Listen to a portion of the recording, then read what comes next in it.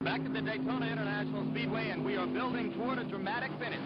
President Ronald Reagan looking on alongside Bill Grant Jr., whose family built this racetrack. And out on the course, it is Richard Petty in car 43, Cale Yarborough in car 28. Now as they try to position themselves for the last lap first to the finish. When they cross the yellow line on the front straight here, there will be 3 laps remaining in the race. They're now on lap 150, and a car is spun out. Doug Hebron's car is spun out in turn 1. So now, the yellow caution flag may be coming out.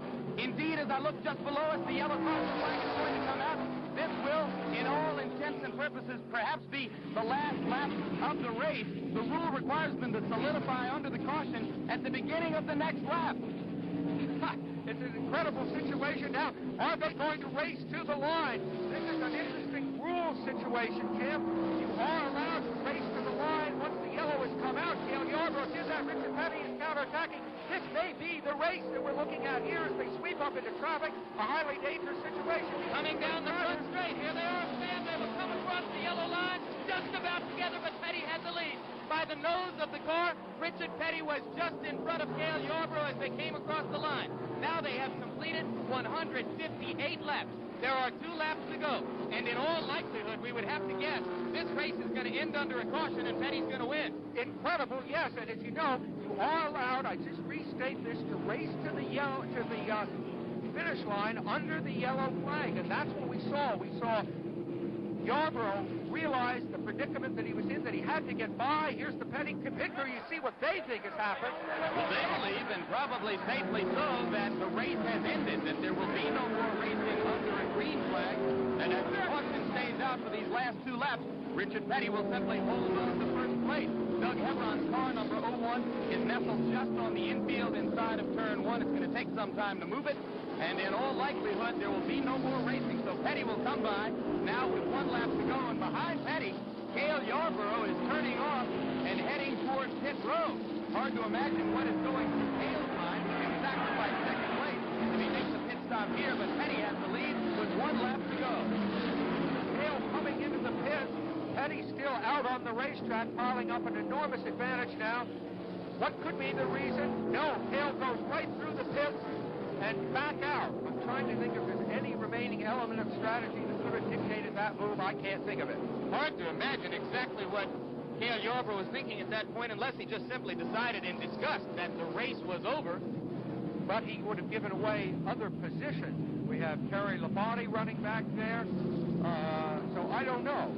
The scoreboard has been confused for the moment. Now it shows lap 159 completed. So Richard Petty may in fact get a checkered flag as he comes down the front straight the next time.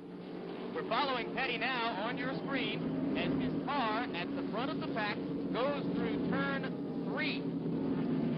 They have slowed down for the yellow caution flag. Now just to take a look back at exactly what happened. The caution flag came out as they went down the backstretch. Cale Yarborough moved to the front of the pack ahead of Richard Petty. They were racing to the yellow line. The caution actually begins on the next completed lap after the crash when the caution flag comes out. So, Richard Petty, by passing Cale Yarborough coming out of turn 4 on the front straight and beating him to the yellow line by the margin of the nose of his car, won the race. As they come down this time, you are going to see a checkered flag for car number 43. Richard Petty has won the 200th race. To win July the 4th, the president, there's never been a president to a racetrack before as far as watching a Winston Cup Series. And, you know, from that standpoint, it just had to be the best thing going for us that could have been, and it couldn't have come in a better place because of Daytona.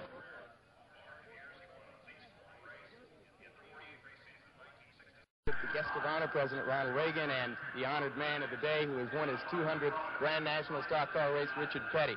Mr. President, it's great to have you here. A member of your staff intimated to me yesterday that although you are interested in the fortunes of all race drivers, you might be excited to see this occasion, Richard Petty winning his 200th. It's quite a day, isn't it? Well, it certainly is. I understand that no one in the whole history of racing has ever done that. It was won 200 races. And you called 4 or 5 laps on the radio. How'd you think your race call went? Not very good. I'm glad that when I was a sports announcer, it was mainly baseball and football and a few things like swimming and that sort of thing, because I was having an awful lot of laps after I got here when I was trying to figure out who was where. I can tell you myself that it can be confusing, and it was a bit of a confusing finish. I wonder, Richard, when you noticed that Heveron had left the track, the caution flag was going to come out, and you had, in effect, a one-lap race to the flag for the victory. Well, just as I went across the start-finish line, you know, you're going in one direction, then when you turn at the start-finish line, you look down into the first and second corner just as far as you can see. And I seen the car sitting on the infield, and when I did, then I just put it to the floor and just waited for Cale to make his move. And when he did, then he just went in the corner a little bit too hard up there, and his car didn't stick, and I was able to cut back beside of him, and then we kind of touched a couple times, and I beat him to the line. You weren't worried when he went past you? What? You weren't worried when he went past you there on the back stretch? I was worried. I was sitting there for the last 40 laps wondering what he was going to, I didn't know what he was going to do and where he was going to do it, but I didn't know how I was going to overcome it. But what happened when the boy spun, then everything was strictly reflex. He had to do something, and I had to do something. The figuring that both of us done never came to be. So it was a act and a react. He acted and I reacted. You've been around this sport so long that you may not get terribly excited at the prospect of winning a race, but was there a little extra thrill in winning, knowing that the #1 fan was here today? Well, definitely. You know, 200 is very, very important, but under the circumstances, with all the presidents that's ever been in the United States, this is the first one that's ever showed up at a racetrack. So everybody's got to go from that, from racing standpoint, and I wanted to be the one that was able to welcome him to Grand National Racing. Richard, congratulations to you on this terrific occasion. Mr. President, thanks for being with us. Well, pleased to be here, and it's been a very exciting day, and I join in the congratulations. I even have a conflict of interest here because he's doing some yeoman service in a political sense.